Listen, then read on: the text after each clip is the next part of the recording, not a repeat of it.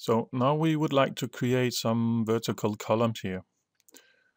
So it's pretty much the same as what we have been doing before. So I'll go quite fast through those steps creating this column.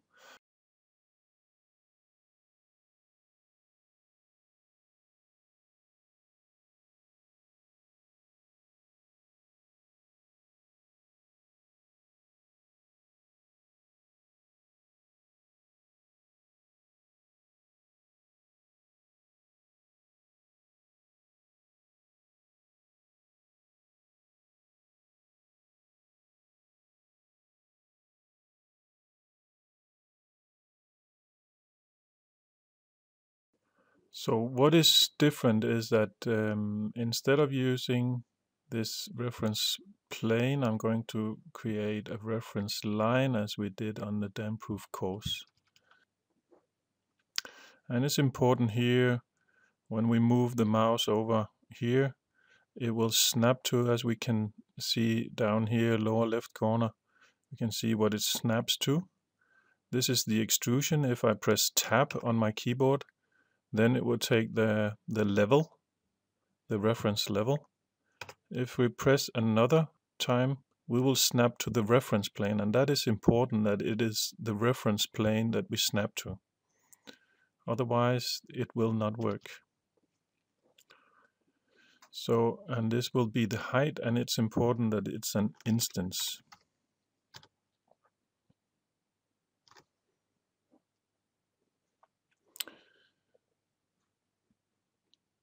And let's see if it works. So 500 like this.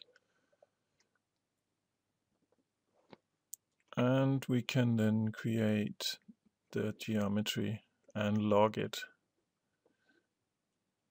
to the reference planes. 1, 2, 3, 4. And on the front, let's go to the right and drag this to this and log it.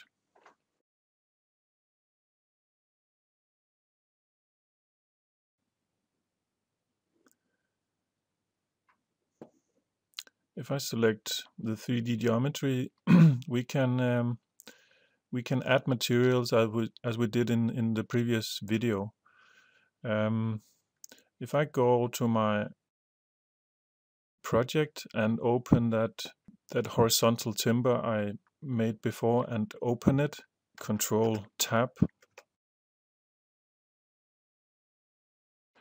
In this newest family that I'm doing here under Manage, I can say Transfer Project Standards. So coming from this horizontal wooden beam, I can say check none and say materials. So I take all the materials that are in this family, and I can then say only or new only. If I then select the geometry here and I go to material, pine is now available.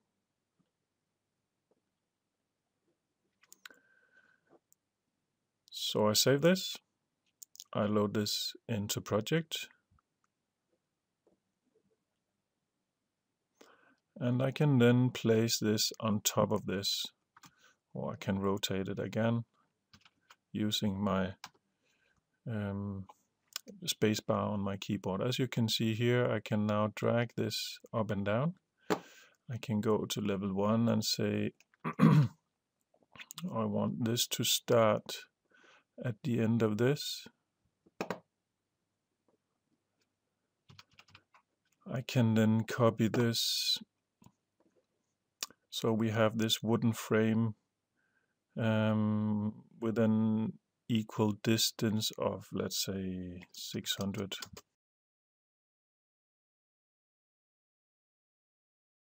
That was pretty much the same as what we have been doing before.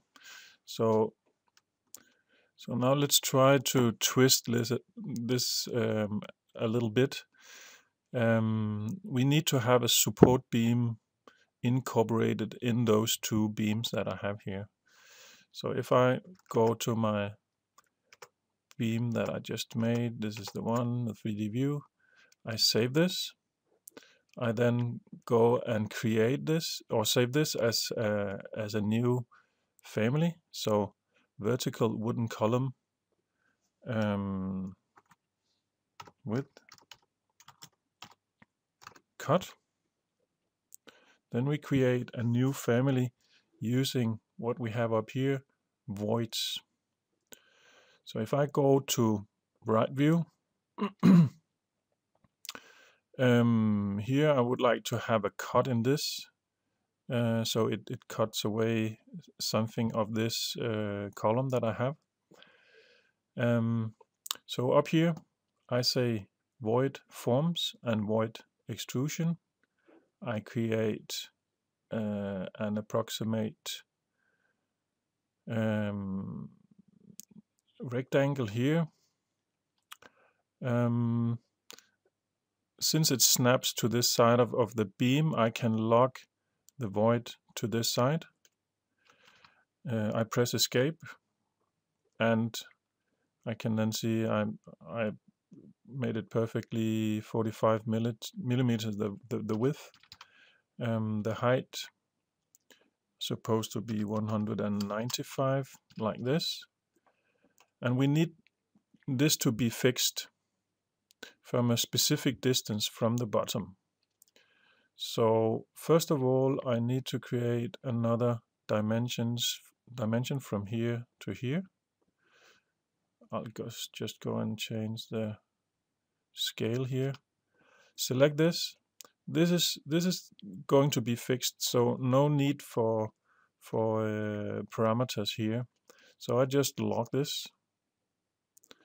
I create a new dimension from here to here and lock that as well. Then I finish this.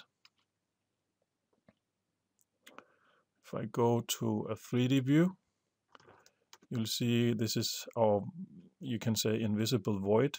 So when I press escape, it will cut away half of it. So I can then again select it.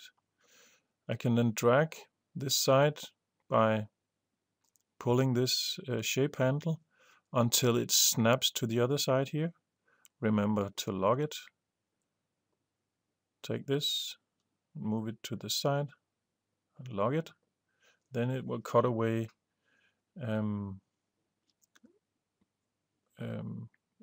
what I have yeah, as expected. So if I go back to right, I can select my void.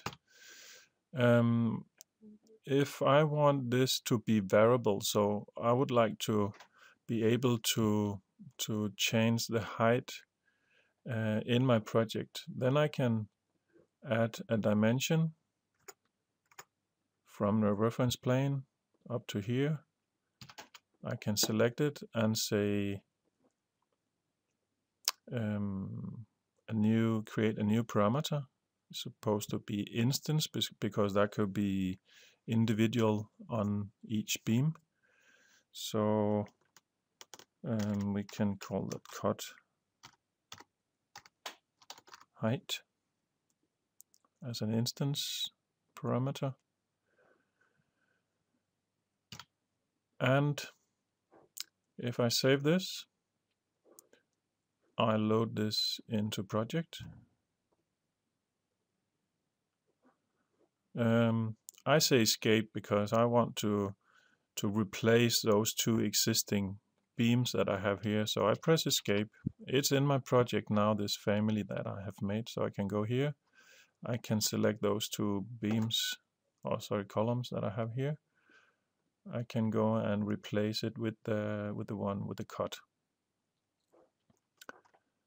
So now I have two of the beams will have this cut, and as you can see, when I select this column here, I can change the cut height. Maybe the support is supposed to be, let's say, 200 millimeter above the end of this.